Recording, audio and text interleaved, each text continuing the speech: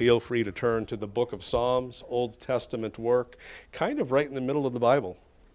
Psalm 23, we're going to open 2022 with really this beloved portion of Scripture. I mean, I'm willing to bet that once I begin reading this, many of you can probably in your mind begin to quote the words. We're likely that familiar with it. If not, let me just say, there is a very good reason why these 6 verses are just so beloved and so timeless and so universal, where people who don't know the Lord or know Scripture are likely quite familiar with this psalm, or at least some of the opening lines. I'm going to read it in its full, and then I'll give you a little bit of information. The Lord is my shepherd. I lack nothing. I like the older translations. The Lord is my shepherd, I shall not want. He makes me lie down in green pastures. He leads me beside quiet waters. He refreshes or restores my soul. He guides me along the right paths for his name's sake. Even though I walk through the darkest valley, once again the older translations, even though I walk through the valley of the shadow of death, I will fear no evil, for you are with me. Your rod and your staff, they comfort me. Verse 5, you prepare a table before me in the presence of my enemies. You anoint my head with oil, my cup overflows. Surely your goodness and love will follow me all the days of my life, and I will dwell in the house of the Lord, church, for how long? Forever. Psalm 23, penned by David, who was both a king and himself a shepherd in his youth. It celebrates what we'll call the providential care of God, using the imagery of an earthly shepherd tending to his flock, and it's staggering how much just 6 verses touches upon in life and living, as we're going to note over the course of this week and likely the next. And born of this text, I want to offer what I'm going to call a series of resolutions for 2022. Resolutions that are meant to inform and impact our trajectory in the new year, individually and corporately. For those who are wondering, a resolution, how many know that this is the time for New Year's resolutions? A resolution is simply a statement of purpose, that which you intend to accomplish in life and living. And I want to look at Psalm 23, or this 23rd Psalm, through this particular lens or filter. Now, I have an absolute ton of information in my notes. Did everybody hear that? There's a lot of information here. If I were you, come Tuesday or Wednesday, download them off the internet, newlifebarrie.org. There's so much, it's likely going to take 2 weeks. I highly doubt that if I take my time with this, I'll be able to finish this in the next 20 to 23 minutes or so. But I want to go a piece at a time, a fragment at a time, and I want to consider the question, based on Psalm 23, what changes, what additions, what subtractions should I make in my life over the course of the new year? Based upon the precepts, the truths of this text, what are some things I should see in 2022? We're going to begin with just the opening words, verse 1, part A. The Lord is my shepherd. What do I resolve upon hearing this classic passage? What resolutions do I derive from those 4 or 5 words? For my own life and prayerfully for yours. This morning, you are going to benefit from the overflow of my time with the Lord. These are things that I see in the text. It's entirely possible that the psalm might hit you differently in some areas, and there are other resolutions that you might adopt based upon what the Spirit of God is whispering to your heart. I would say make sure you're taking the time to listen to that still small voice and see what sticks for you based out of this message or the Lord's word for you. I'll say number 1, and I have 25 different resolutions total for the entire psalm. I am not looking for each of you to apply all 25 points. There might be 3 or 4 that really stand out to you, but I want to see, based on the psalm, some things that we should consider. Number 1, I will say, I will both recognize and submit to the Lord as my shepherd. I will recognize and I will submit to the Lord as my shepherd. If there is one thing I am done with in my own life, and if there's one thing I'm really done with in the church world, it's people acting as if they are qualified to be their own shepherds. David, as king of a nation, did not in his own life seek to take the reins, but he recognized that he required someone to do the work of the shepherd in his own life.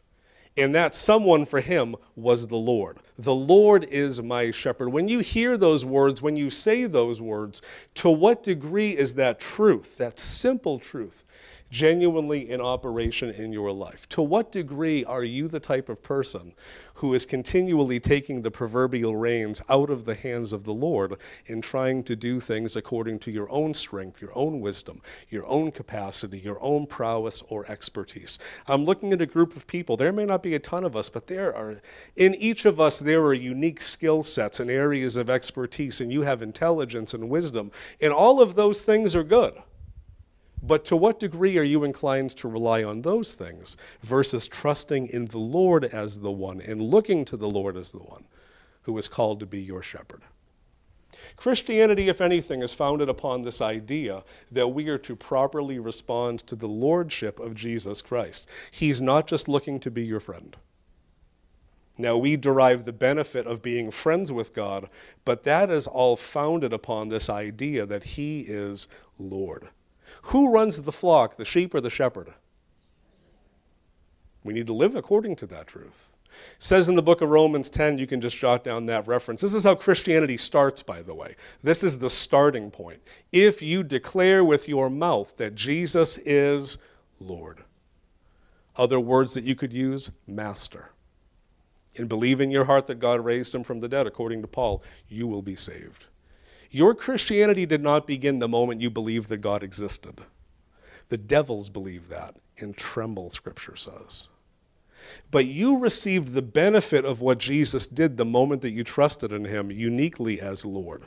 Meaning from that point on, your life's purpose was to accomplish his and his alone. Now, we don't do that perfectly. We fall short of that daily. Sometimes hourly at times. But it is the Christian's mission and duty and highest life's joy to continually reorient to the one who is our Lord and the good shepherd. So I think that's a resolution that is foundational for life and living. And if you're going to be the kind of believer and or a Christian who's going to just want to do things your own way, don't be surprised if 2022 knocks you around quite a bit. Because I think this nation's in the midst of a time where there's going to become more of a division between those who are submitted to his lordship and those who are not, in the church and outside of the church. Number two, kind of the flip side to that opening point, is I will celebrate his willingness to be my shepherd. Honestly, don't you think the God of the universe has other things he could be spending his time doing? Genuinely think about that. The God of all things has stooped, I'll use that word deliberately, to come down into your little life and function as your shepherd. Now, that's not to diminish or devalue us, because we are made in the image of God. But the psalmist said, when I consider your heavens and the work of your fingers, the moon and the stars which you have set in place. What is mankind that you're mindful of them? In other words, God, why do you even bother paying attention to us? What are human beings that you care for them? Why would God want to function as a shepherd? I don't have a full answer to that question, but I will tell you, I celebrate the fact that he does. Because even if he doesn't need to be in this relationship, because the shepherd in that sense, God of the universe, doesn't need us. He does it joyfully and willingly and voluntarily. But I desperately need him. And we're going to talk about that in just a moment or two, that we as sheep are in desperate need of a shepherd, and particularly a good shepherd. So I will submit to his lordship and shepherding, but I'm also going to rejoice in it, that God is willing to be a part of such an intimate connection that benefits me, I'll say in many degrees, far more than benefits him. Number three, I will reject every other potential shepherd, be it of the flesh, the world, or the devil. I'm going to give you a few bullet points under this one. I will reject every and any other shepherd, be it of the world, the flesh, or the devil. How many of you, like me, you would say that you're a fallen creature and left to your own devices, you're going to make a mess of things? I say it all the time, I mean it sincerely. When the Lord calls himself a shepherd, that immediately means that we are in the position of a sheep. And when God likens us to sheep, he is not doing us any compliment. I've never been a shepherd, but I've studied a lot on this. And I know human nature well enough that left to our own devices, our own inclinations, we are so prone to stray. So despite what intelligence I may have, as limited as it is, or wisdom, or perspective, or capacity, as I mentioned earlier, I am by no means qualified to call the shots in my own life. I will wreck it. And if I can't be my own shepherd, this is free for you this morning. I'm by no means qualified to be your only shepherd. Now, in Christ, I might serve as an under-shepherd, but how many shepherds, good shepherds, do you truly have? One, and his name is Jesus Christ. So keep that in mind. I'm not qualified to run my own life. I am to submit my life to him, to look to him for direction, and then do what he says to do, as Bubba said earlier, that we as sheep would have hearts that are soft and tender, that when the shepherd leads or tells us to do, we follow and do. What if Christianity was really that simple? You ready for the grand answer to that? It is. The problem is that it is so counter to our nature. I'll say kind of on a second note to this point, the world and its systems. Because they are established by fallen humans, they themselves are prone to be fallen, carnal, and corrupt. And the worldly systems that are in place are also not qualified to function as my shepherd. Can I just step on some toes, especially among younger people? I do not understand the movement in our culture that wants to empower the government to make every decision for every part of your life. And for those who want to go down that road, which, by the way, taken to its own extreme, tends to lead to mass graves. Study history, gang. How many of you have ever spent time at the RMV or the DMV? Honestly, who's ever spent time? You had to renew a license in person. Do you really want that crew running everything? Now hear me, those who are here and at home. I have nothing but respect for the people who serve this nation. But in many ways, the government has no need to be efficient or effective because they have no competition. And because they're people just like me, despite their best intentions, they are also not qualified to be my primary and only shepherd. Now, do rulers and institutions have their place? Yes. And biblically, we are called to submit to them within the bounds of Scripture. But I don't look to the government as my shepherd. I don't look to a human ruler as the one that is the sole voice in my life that I'm to orient to. You wonder what they call that? They call that a cult. Or a dictatorship. And number 3, the devil is more than happy to take the reins of my life. Satan is continually sending you applications looking for the position of shepherd. And you want to know the reality, many of us let him in the door and let him rule the roost. We might profess Christ as Lord, but the reality is that many times, even in the church world, the decisions that we make, the values that we hold, the choices that we entertain and ultimately embrace, they're not guided by biblical principles. And even if you profess Christ, if you don't obey him, there's a corresponding price. Building your house on sand, even when you say you're building on a rock, does not yield a rock-like result. So when the wind and the rains come, and they will, don't be surprised if parts of the house begin to collapse. They weren't founded properly in the first place. There's a lot there, gang. I'm giving you some good stuff that if we can all, myself included, put these very simple, fundamental principles into operation, we're going to be better. I'll just add kind of a fourth one, but it's really a rehash. I will recognize my inclinations and limitations as a sheep, and therefore I will stay close to the Lord. You know, gang, the reality is over 2022, your life is your own. I ultimately have very little influence directly over it. My job is to cast lots of seed and to point. What you do with it is on who? You. But as for me, After about 20 years as a believer, I've just come to the realization that as a human left to my own devices, I'm prone to stray. The book of Isaiah says it this way: we all like sheep have gone what? Astray. And each of us has turned to our own way. That is my wiring that I have to continually transcend as I submit to him. That was a lot for the first 5 words of a 6-verse psalm. Help the pastor out, fill in the blank. The Lord is my shepherd, I shall not want. More modern translations, I lack nothing. I lack nothing. What do I resolve based upon the hearing of this word? Well, a few things. A few I will statements that I want to give you.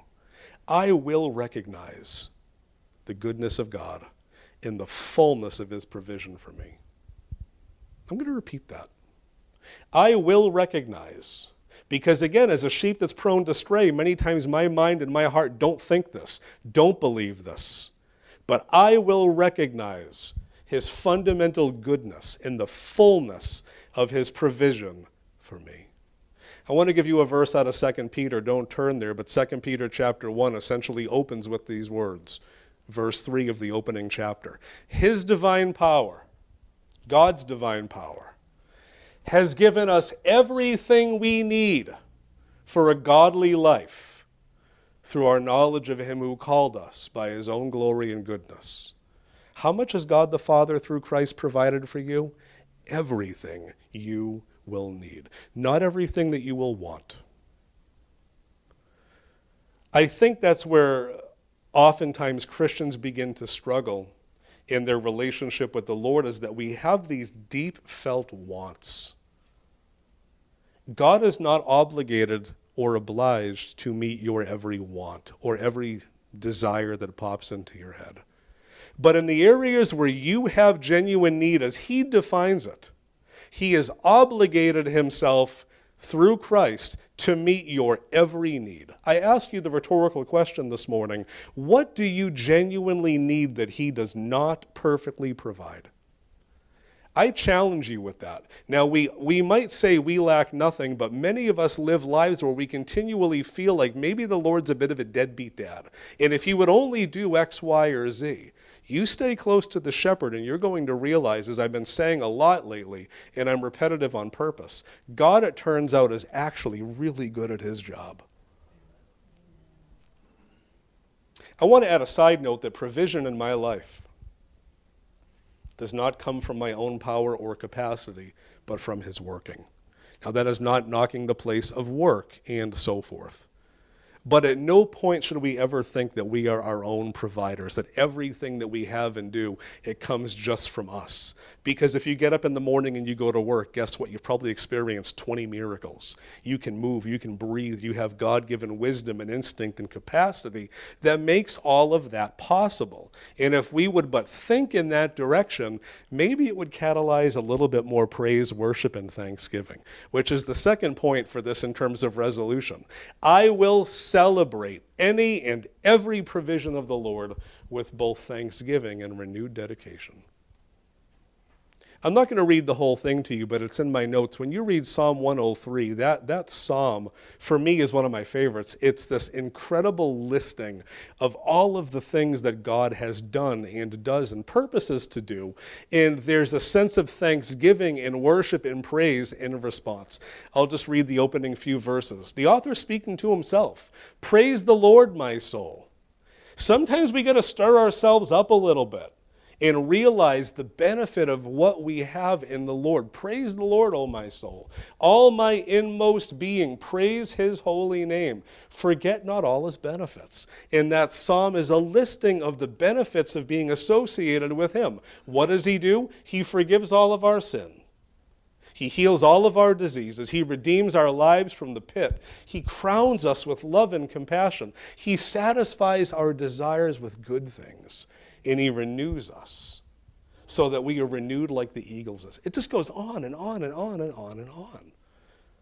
I will celebrate over the course of 2022 when God does something on my behalf or meets a need. Now, the reality is, You ready for this? We would never stop worshiping, praising, or offering corresponding thanks because God is continually at work. But you want to know the problem? Oftentimes we're continually oblivious and don't see it.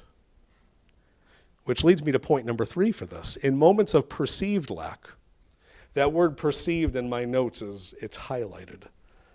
In moments of perceived lack, I will look to the Lord, availing myself of this thing called prayer. So in my life, if there's an area where I feel like there is a need, guess what I can do in light of that? Hey, Lord, I come before you, not in my own name, but in the name of Christ Jesus, and I want to just lift some things to you.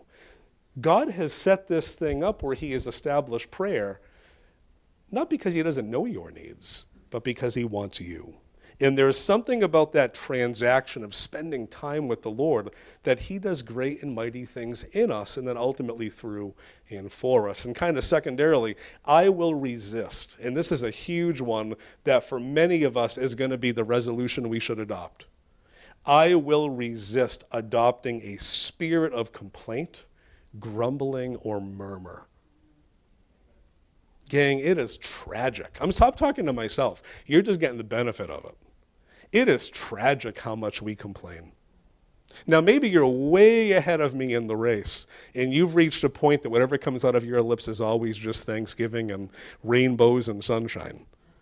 But the reality is I know many of you, and I know myself very well, and it's very easy to fall into that place of complaint, where you see all the things that the Lord allegedly hasn't done for you, versus spending time focusing on the things that he has and then pivoting to a place based upon thanksgiving and worship where you petition him further. You know, I don't want to spend 2022 following in the footsteps of the ancient Hebrews who came out of the land of bondage, going on their way to the promised land. An 11-day trip. Now, God was going to take a little bit longer to train them, maybe upwards of a year. How long did that thing last? 40 years. And out of that initial generation who came out, 21 and over, how many actually got in? You want to know why? Because they never controlled this. You see, the problem with our mouths is they're tied to what's here. So what's here inevitably finds its way out and through here. And if you find in your life that what comes out of here oftentimes is complaint and grumbling and faithlessness and doubt, you want to know the reality? That is reflective of this. So I'm going to monitor this thing, because that is a great diagnostic tool to see what's going on under the hood. In about 2 weeks, we're going to spend a whole sermon on that, because the mouth tends to speak out of the overflow of the heart.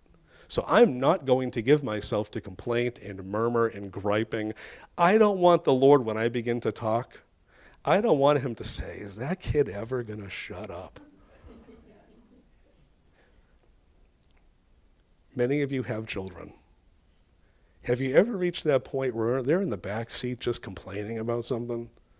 You just say to yourself lovingly, is that kid ever going to shut up?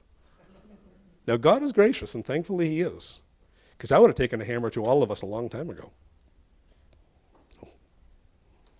He's good. But let's not trifle with that. Let's watch what comes out.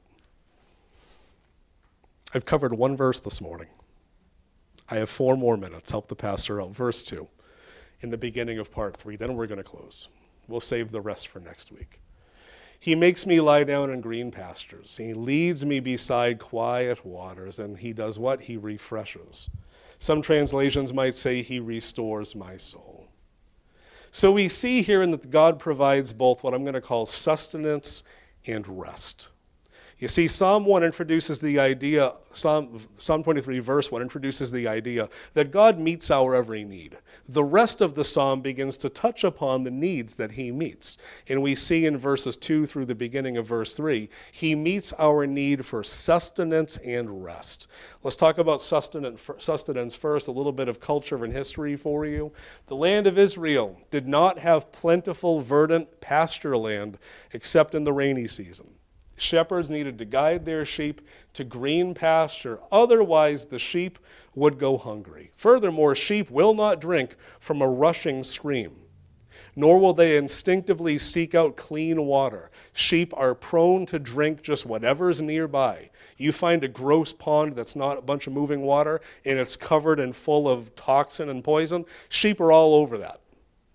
Therefore, a good shepherd leads his sheep both to green pasture for feeding and to calm and clean water. What do I resolve upon the hearing of this passage? I will avail myself of the nourishment, the sustenance that is available to me through the Lord. Do you realize biblically that Christ is likened both to bread and water? Do you hear that? Jesus Christ likens himself, and I have the references in my notes, to both bread and water. So if you have a need for sustenance, for spiritual nourishment, I point you no further than Jesus Christ, who as the good shepherd has made himself available to you to sustain you. You want to know what else is likened to bread and water in the Bible? The Bible itself. Scripture likens itself. The author of Scripture likens the Word, the inspired Word of God, to bread that will sustain us, food that will sustain and nourish us, but also water that can sustain and cleanse. So the imagery of verses 2 and 3, the beginning of part 3, has this idea that God leads us to places of sustenance and nourishment. Many in the sound of my voice may not realize it, but you're starving for what he has to offer. And you will not find fulfillment that truly satiates until you come to him. Which again goes back to verse 1, the first part. You will not have the benefits of Christ apart from knowing him as Lord. Because you can't have his benefits while not serving him. So get to know him, get to serve him, and feast on him. And I'll say number 2 as I begin to close. That this idea of green pastures and still waters and beyond, it also has the idea or evokes the idea of rest. What do I resolve upon hearing, the hearing of this passage? I will revel in divinely ordained moments of rest because they're refreshing to the soul. Life is a seasonal thing. It's one season after another. I'm not talking about just spring, fall, and beyond. I'm talking about in life. We go through varying phases or periods. There are moments of extreme difficulty and affliction and sorrow. Who's ever faced any of those? As they say, if you're a believer, really if you're a human in general, you're either going into such a time, in the midst of such a time, or coming out of one. So there are these moments of difficulty, but you know what else? There's also moments in the Lord where he gives us rest. Moments of bliss, moments of delight. They feel a little, few and far in between, however you want to phrase it. I wish there were some more of them, it seems, along the journey, because if you look back over the course of your life, it seems like you tend to face more difficulty at times. Especially when you're in the midst of it, it's very easy to forget the good things, the moments of rest that he has given. But when I'm in the midst of one of those times, I'm going to make the most of it. I'm going to revel in it. I'm going to spend time. I'm going to allow him to do his restorative, recuperating work that when I have to move on from that season, come down from the proverbial mountaintop into that valley, I'm going to be much more able to properly handle that thing. Because valleys come no matter what you do. The question is, how ready do you want to be for them when they do arrive? Another one, I will not grow lax in seasons of ease, because this has been the undoing of many men and women of faith. Help the pastor out. When did King David fall into sin with Bathsheba? It wasn't in a moment of extreme crisis and difficulty. It was in a season of extended blessing, victory, and ease. He began to rest on his laurels a little bit too much. He stopped pressing into God. And it didn't take long for him to deteriorate into a complete monster. And I do close with this. I will look first and foremost to the Lord for restoration when required. I've read that sheep will sometimes fall too far to one side, causing them to roll over onto their backs. Now that might not sound like a big deal to you, but that is a potentially deadly condition for them for 2 reasons. Number 1, on their backs, they can't fix themselves. They can't right their condition, which exposes them both to predators, because again, if there's sheep, there's probably some wolves nearby, and there's always a predator just looking for the one that's on its back that can't fix its way. And also in that position, gases will begin to build in the abdomen that can ultimately cause death, according to my reading and research. Do you realize that the shepherd has the duty of what they call restoring the sheep? He restores my soul. It's this idea of the shepherd coming along and seeing a sheep in that place and saying, you know, I'm going to fix you. I'm going to get you right side back up so that you can begin to thrive and flourish again. Many of us spend a lot of time on our backs and all of our limbs spiritually flailing, and we feel lost, and we grasp after things that are not genuinely going to help. How many turn to drugs? How many turn to alcohol? How many turn to gambling? How many turn to illicit relationships? We look for everything and everything to fill us when what we need is to look to the shepherd and say, I'm in a rough way, and I don't know how to fix this thing, and I cannot fix myself, but you can. You want to know what God will do? He'll come along and he'll set you straight. And then once you're on your feet, he's going to say, you know what, follow me. Because you fall over for a reason in the first place. You strayed and did your own thing.